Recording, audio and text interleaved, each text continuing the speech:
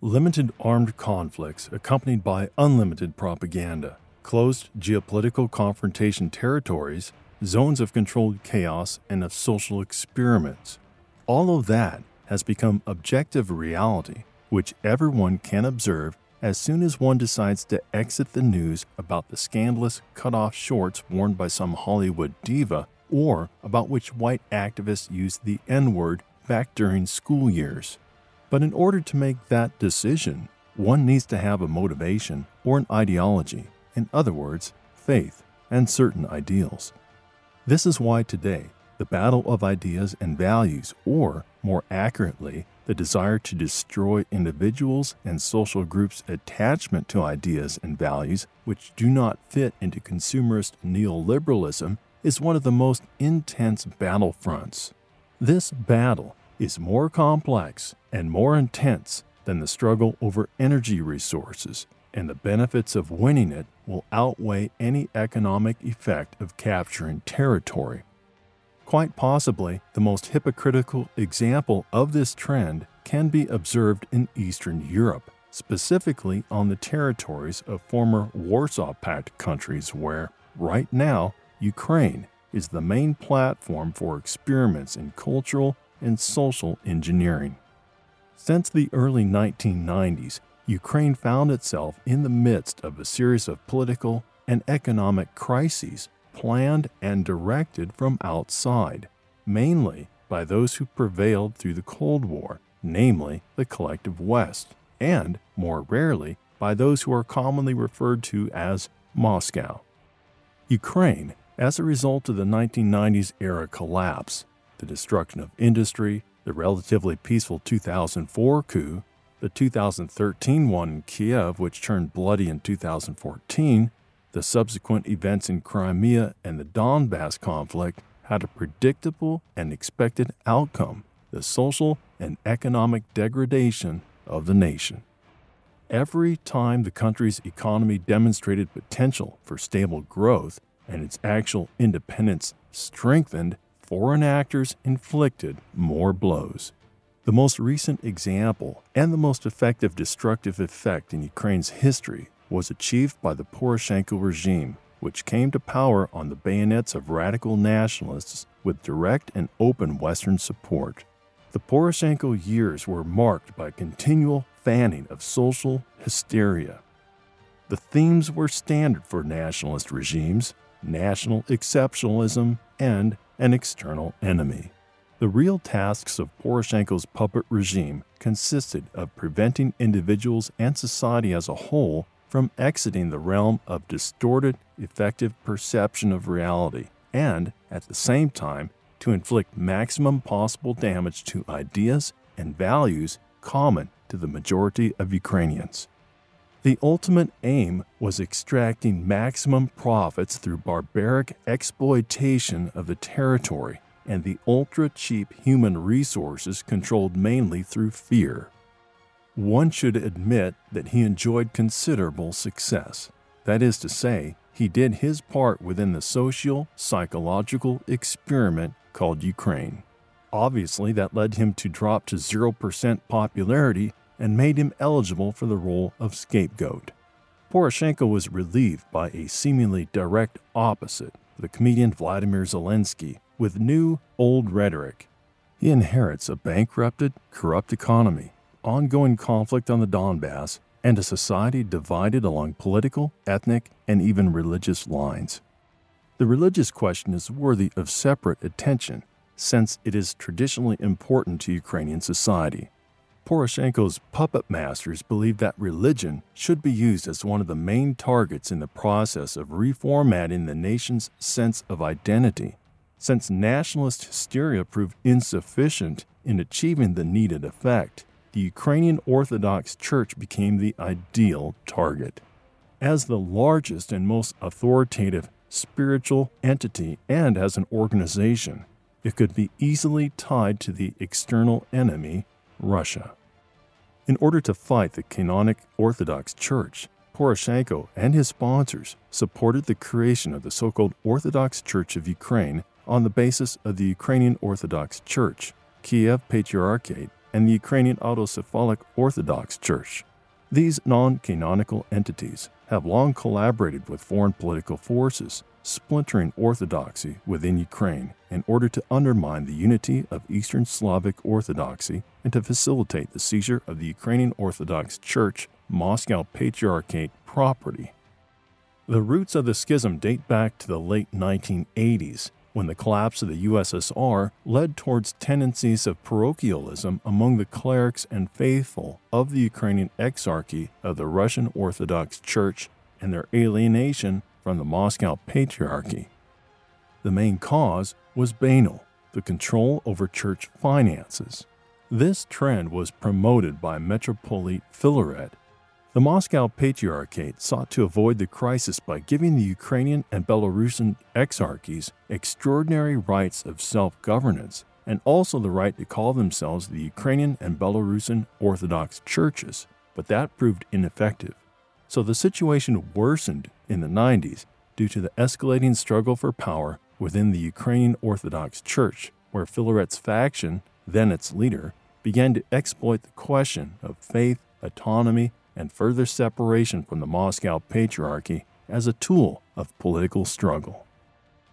The Moscow Patriarchate's effort to resolve, or at least dampen, the religious political crisis in Ukraine by allowing the Ukrainian Orthodox Church greater autonomy was considered as a sign of weakness by the local schismatics and the leadership of newly independent Ukraine.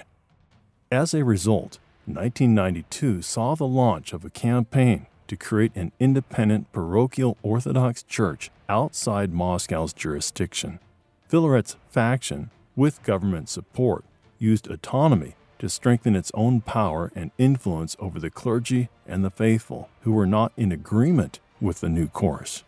This came to a head at the Moscow Patriarchate Senior Clergy Caucus, which took place between March 31st and April 5, 1992, when Filaret was deprived of his clerical status. Filaret did not acknowledge his retirement. With Ukraine's support, his faction left the Moscow Patriarchy and established the Kiev Patriarchate, whose head took the title of the Patriarch of Kiev and all Ukraine. Filaret took this post in 1995. The Moscow Patriarchate and all other local churches did not recognize the Kiev Patriarchate. The Russian Orthodox Church's court proceeding deprived Filaret of his clerical status and later subjected him to anathema. The Ukrainian Orthodoxy entered a schism. During later years, Kiev periodically interfered in church affairs and supported the Filaret faction, particularly during political crises, in order to exert control over church activities and property in the country.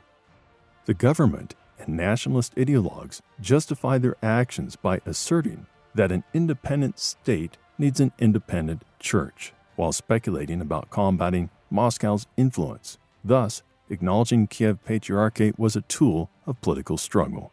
Its leaders turned into an assembly of political activists focusing on the realm of religion. The struggle against the canonical Orthodox Church to create some unified Ukrainian independent church on the basis of non-canonical organizations intensified after 2014. Kiev's Western sponsors convinced the Constantinople Patriarchy to take unprecedented steps in support of further schism. In October 2018, the Holy Synod of the Constantinople Patriarchy announced the cancellation of its decision to subordinate the Kiev metropoly to the Moscow Patriarchy, raised the rank of leaders of non-canonical Orthodox churches such as the Kiev Patriarchate and the Ukrainian Autocephalic Orthodox Church, and restored their relationship with the Church. On December 15, 2018, the Kiev Patriarchate and the Ukrainian Autocephalic Orthodox Church clerics, as well as two former hierarchs of the Ukrainian Orthodox Church of Moscow Patriarchate, conducted the so-called Unification Conclave and announced the creation of a new, non-canonical entity, the Orthodox Church of Ukraine. The Kiev Patriarchate and the Autocephalic Orthodox Church announced their self-dissolution prior to the event. In accordance with its statute, the Orthodox Church of Ukraine is headed by a cleric with the title of Metropolite of Kiev and all Ukraine. This position was occupied by Metropolite Epiphany Dymenko, and Filaret became an honorable patriarch. On January 5, 2019, the Constantinople Vartholomew signed the Tomos on OCU autocephaly. The Tomos was transferred on January 6th. The religious entity leadership and Poroshenko's government declared victory, referring to the receipt of the Tomos as an historic step for Ukraine. Supporters of the new non-canonical church, with Kiev's acquiescence and support, began to seize Moscow Patriarchate churches in central and western Ukraine. Nevertheless, not a single canonic autocephalic church, apart from the one in Constantinople, recognized the newly created Ukrainian church. The Moscow Patriarchate broke relations with Constantinople on October 15, 2018, due to its activities in Ukraine. The powerful Moscow took no steps to defend the interests of the Moscow Patriarchate in Ukraine, even though Kiev explicitly claimed its struggle against canonical orthodoxy was motivated by limiting Moscow's influence. In spite of all that, the non-canonic Orthodox Church of Ukraine found itself on the brink of collapse almost immediately after its creation and receipt of the Tomos. This was due to the interfactional struggle for power and resources. It was made worse by the defeat of Poroshenko, the most vocal supporter and interested party in the creation of this church, in the presidential election of April 2019. As early as May and June 2019, the conflict escalated to such an extent that Filaret announced he is the acting hierarch and that the Kiev Patriarchate is still a legal entity. Filaret blamed Poroshenko and Epiphany for violating agreements. According to Filaret, Epiphany was to become a figurehead, while Filaret would de facto control the church. On June 11th, Filaret announced that neither he nor the Kiev Patriarchate recognized the Tomos granted by Constantinople because, in actuality, it made the OCU dependent upon the Constantinople Patriarchy, making it autocephalic only in theory. On June 20th, the Kiev Patriarchate conducted its own conclave, where it officially canceled its decision to disband, which was necessary for the unification conclave and receipt of the autocephaly Tomos. The Kiev Patriarchate will continue to be led by Patriarch Filaret, elected by the conclave for life. The conclave document emphasizes that the Kiev Patriarchate will continue to be the owner of all funds and property which were acquired earlier. This is the official confirmation that entities involved in the creation of the independent Church of Ukraine were first and foremost interested in achieving certain parochial, financial, and political interests rather than in matters of faith. When it comes to the great game, once that tactical task is resolved, local sandboxes are of no interest to global actors. The newly created Orthodox Church of Ukraine thus officially entered a schism, and its remains, as well as the Tomos, are in danger of disappearing only 6 months after establishment. In spite of the public failure of the effort to create an independent Ukrainian Orthodox Church, interested actors did strike a major blow against the authority of orthodoxy in Ukraine and around the world. The conflict and struggle for power among non-canonical organizations benefits those who are interested in destroying traditional religious systems, which remain one of the bastions of resistance against the advancing consumerist neoliberal world order. In spite of the Orthodox Church of Ukraine's collapse, it's difficult to expect any positive changes in Ukraine in the near future.